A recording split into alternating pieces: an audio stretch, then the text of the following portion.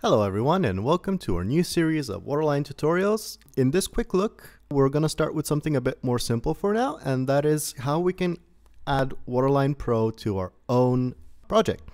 So if you've purchased Waterline, you will start off with, well, this. First of all, this might be a download button, but say we want to add this to our own existing project. So for starters, we'll have to create the project. So let's go over here. So we're going to get this pop-up where we can name our project, select the folder where we created, and select the version. Now, ideally, we'd want to select the same version that we are going to be migrating the project to. So at the moment, the latest version is 5.0, so we're going to be rolling with that. And let's just add some sort of a name so we can find our project quite easily. And let's just hit create, and it's just going to take like a couple of minutes creating the project. And we're almost done. We're just verifying, cleaning up, and complete. And boom, once it's done its magic verifying and cleaning up, we have our new Waterline project in the folder that we specified. So now what we need to do is launch Unreal Engine 5, which we've already done, so it's doing its thing. The important thing to note that it needs to be the same version as the Waterline Pro project that we created. So initially we created version 5.0, so we're launching 5.0 as well. So once Unreal Engine 5.0 has finished loading up, we get this Unreal project browser and we want to create a new project. So we're going to go into the games preset. You could use any one really, but let's just go with that because it's the more simpler one. We're going to go with a blank level, blueprints. It's not really too important. You could use anything you want. Specify project location and project name. So we're just going to hit create. And it's going to take a minute or two. So this is our brand new shiny project. It's completely blank and empty. There's nothing in the contents folder. So for the sake of this demo, we created a fresh new project, but this may very well be your existing project. Just one more thing. In our newly created project, we're going to need to add another object channel for collisions. This will help Waterline perform much better with really large landscapes. Now to do that, we just need to go to Edit, Project Settings, and in this new tab, we're just going to search for Object. We're going to get to Object Channels, New Object Channel, Name, and we're going to call it Waterline. And default response, we're going to set it to overlap. Then we hit Accept, and we're all good. We can close this tab down, and now we can start moving, or rather migrating, Waterline to this new project. So the next thing we're going to do is close it. Next up, what we need to do is actually open our original Waterline folder, which we created. That's the default Waterline folder. And yeah, so let's just open this up. You don't need to close the file that you're migrating to per se, but it just helps eliminate any errors that might occur. It's quite rare, but it does happen, and ultimately it's just a couple of seconds. It doesn't really change anything. So yeah, we're just gonna wait until this loads up and we'll be good to go almost. So our default Waterline project is now open, and let's just do a quick test, make sure everything is working and imported as expected, and awesome. So now that we've verified that everything works as expected in the original Waterline Pro project, we're gonna go into the contents folder, select Waterline folder, right click on it, and go to Migrate.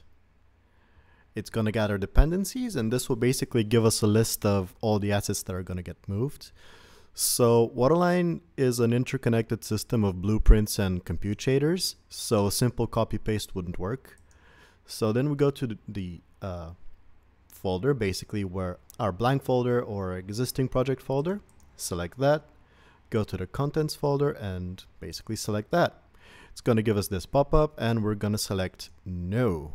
And then it's going to start copying files basically. So once the copying has done its part, get a list of all the assets that have been copied successfully. If we go to copy errors, don't worry about these because these are render targets that get generated basically on your RAM. So they don't exist on disk, and it's nothing to worry about. Waterline will generate these in your new project as we run. So we can hit clear, and yeah, let's open up our brand new project. So going to our folder, this is the one that we're moving to. And under content, we could see that Waterline has now showed up. And let's open up this one now. So our blank or default or project that we want to move Waterline to is now loaded. So let's go to the content browser, Waterline. For the sake of argument, let's pick the same actor that the same map that we had before. So we're going to go to foam map and select this one. So this is the one where we were testing before. So it's going to take a minute or two to load. And yeah, basically we're pretty much good. So let's just select our ocean and hit live ocean, and everything seems to be working fine. And for most of you, this is pretty much all you need to do. But let's just check one quick thing. Let's see what happens when we hit play in this level. So yeah, now we're in game. The water simulation is working, but we can't move. We can just jump. Funny enough, technically we shouldn't be able to do that either, but hey, let's take our wins. So what's going on here?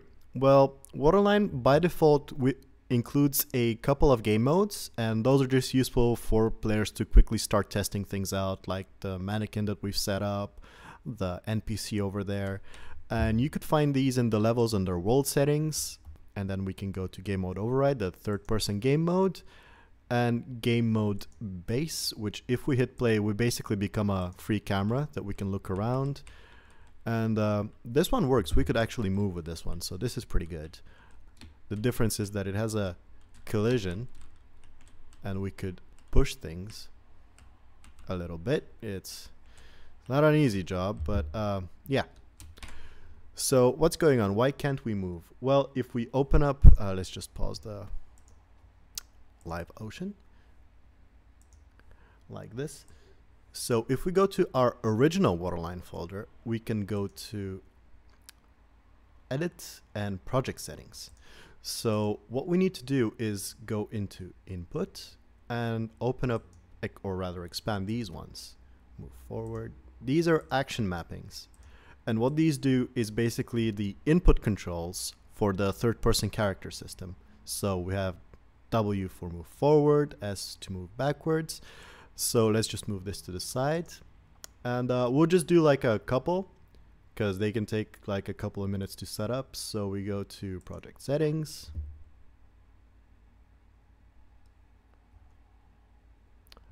We go to input. And then we have access mappings. We go advanced. Now we could see that these are kind of blank at the moment. Let's just dog this to the side and dog this to the other side. So what we need to do is hit the little plus sign and expand. And there we have the new access mapping. We need to keep these identical. So let's just go with just copy and paste it. Move forward, and we're gonna hit the little plus sign here as well, and we're gonna go with W on the keyboard, and then we're gonna say 1, which is already there. We're gonna add another one for S. Now you may need to scroll down to find the S button, and then we're gonna set this to -1. So basically W will move forward, and so on and so forth.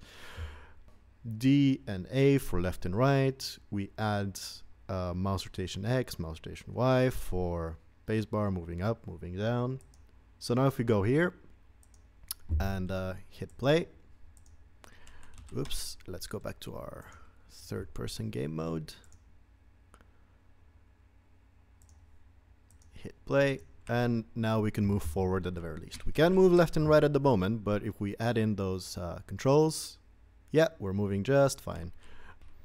What you saw there was our new volume that hides the underwater VFX once you enter it. It does need to happen during play, but yeah, basically this, masking out the underwater, and as soon as we leave it, underwater's back in. So yeah, this is just a quick way to show you how to add Waterline to your project. It takes a couple of minutes, and if this step isn't 100% necessary, but yeah, it's nice to have if you want to have these debug sort of abilities with the game modes. If you're moving this with a project that already has a game mode and all of this stuff set up, you wouldn't really need to do it.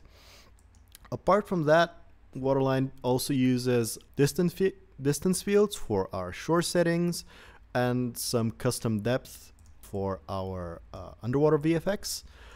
These can be quite obscure and difficult to find, but the best part is that, well, in our default, you have all of these setups. So under rendering settings as well, we've pretty much used only the Unreal Engine defaults, so really you shouldn't need to worry about any of these.